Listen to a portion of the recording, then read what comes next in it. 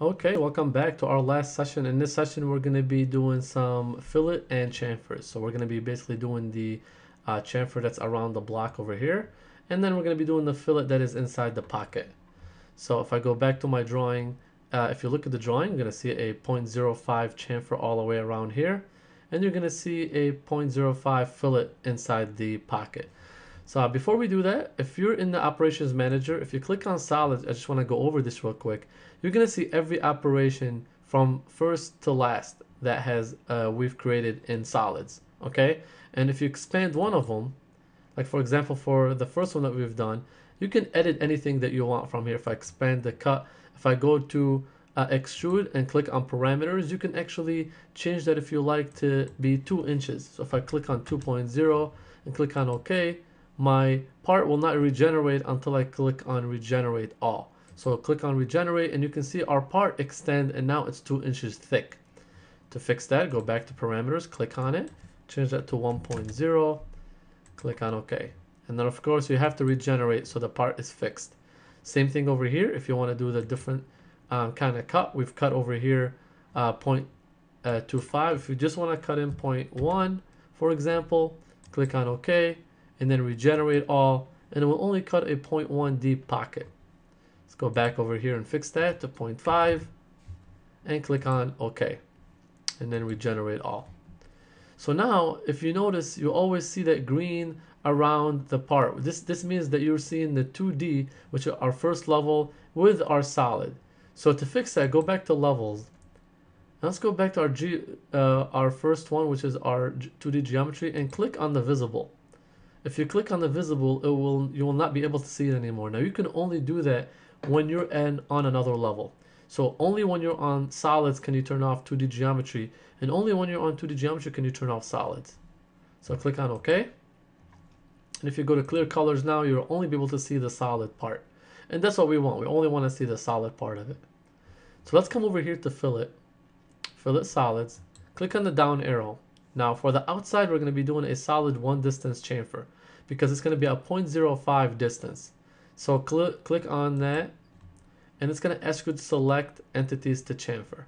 So always follow what your dialog box appears to ask you up top. Whenever you're lost of what's going on and what you need to do, always look for this little box over here and it will guide you into doing the right thing. So I'm going to click on the 4 outer boundaries. Oops.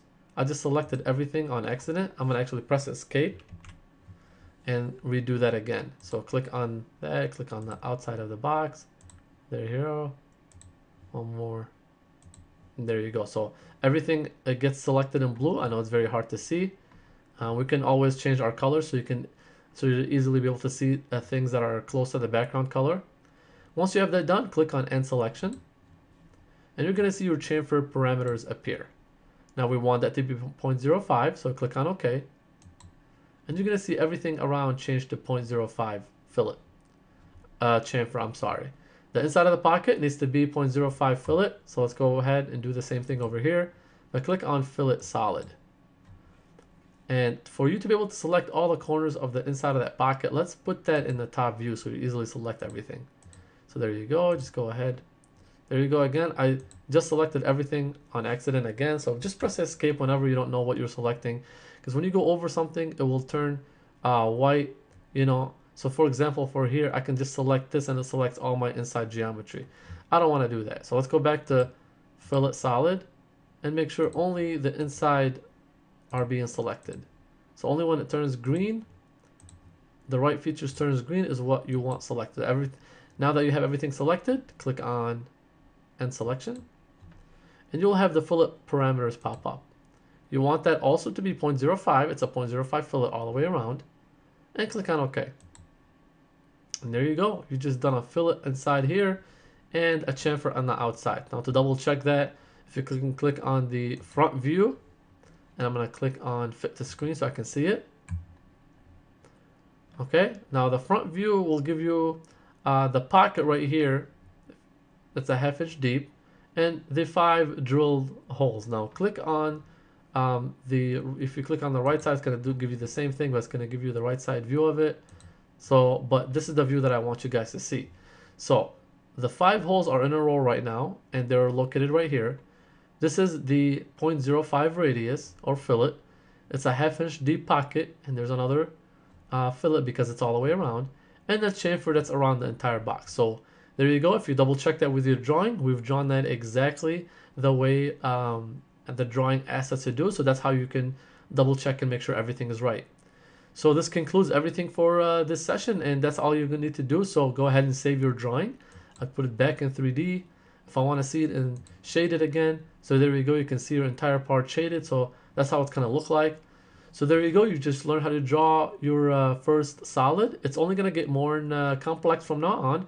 So we'll be going through the features a little bit quicker as we go along with our exercises. So we're just going over them slowly right now, just so you can understand how we make the parts and why we make them the way that we do. All right, and this concludes this session.